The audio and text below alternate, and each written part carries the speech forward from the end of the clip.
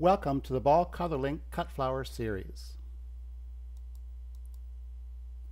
Today we'll be talking about cut flower Celosia. Celosia is available to be grown from seed, or you can order plugs. An important thing to know is that all Celosia seeds look the same, no matter whether they're going to be plume, spicata, or crested. For germination, they need a soil temperature of around 70 degrees.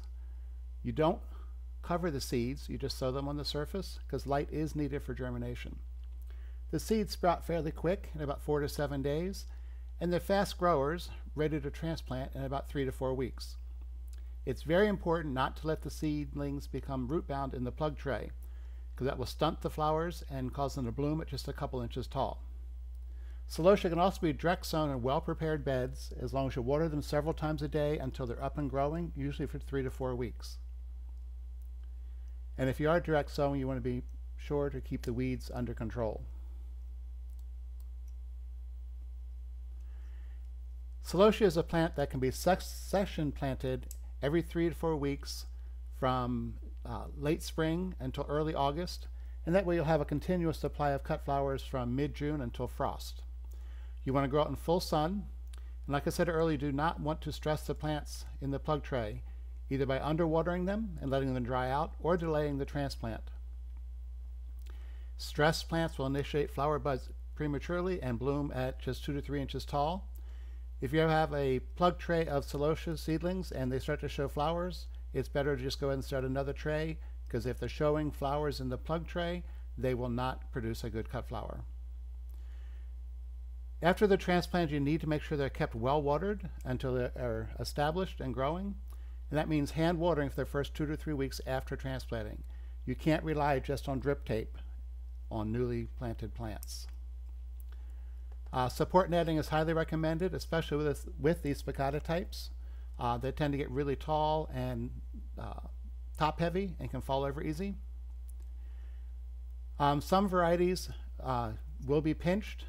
One like a variety called Kramer's Amazon should always be pinched. And there'll be a chart later on you can see that tells which ones to pinch or not to pinch.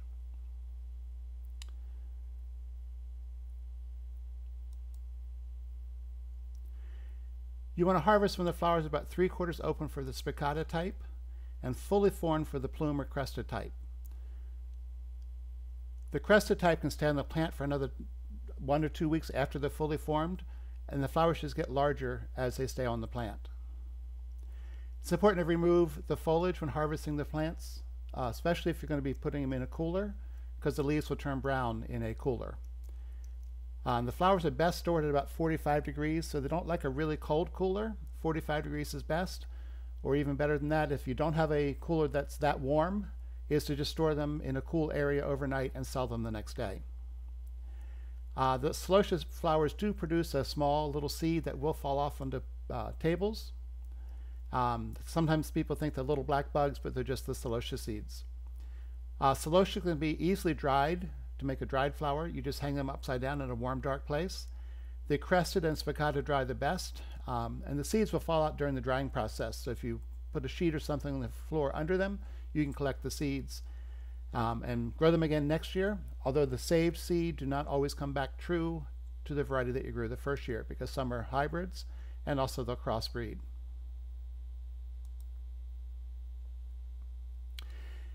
It's very important to know that if you're growing cut flowers, that Celosias also come in short and sometimes very short bedding plant varieties. The flowers look very similar, might be the same color, the same shape, and same size, but the plant only grows to be 5 inches tall. So be sure to check the height when ordering plugs and seeds. You don't want to find out once it's growing that it's only going to be 5 inches tall. I recommend against using a pre-emergent herbicide. They usually will stunt the Celosia plants. And do not use preen, or the chemical name is Treflan, with Celosia. It will definitely stunt the plants. Celosia does well when grown in black plastic or landscape cloth for weed control. They actually like that added soil warmth that the black fabric will cause. But you want to be careful with the young plants when you're putting them out, because they can be burned by the hot plastic. So you want to make sure that you transplant on a cloudy day or a rainy day, so they don't get the hot sun on the plastic and possibly basically dry out the stem that's touching the plastic. And Celosia does best in a rich, fertile soil, and you do want to fertilize as needed throughout the season.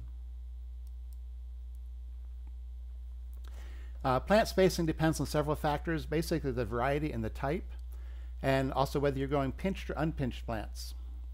You want to pinch the plants when they're about 6 inches tall or about 2 weeks after transplanting them. And here's a chart that explains which varieties should be pinched, which ones should never be pinched, and the ones that you can decide whether you want to pinch them or not. A lot of growers will take and say if they have a bed of chief, the crested chief variety, they'll pinch half of them and not pinch the other half, and that way they have 2 different types of flowers. Usually the pinched are a little bit smaller flower, and the pinching also usually slows down the bloom about 2 or 3 weeks, so it extends your harvest that way.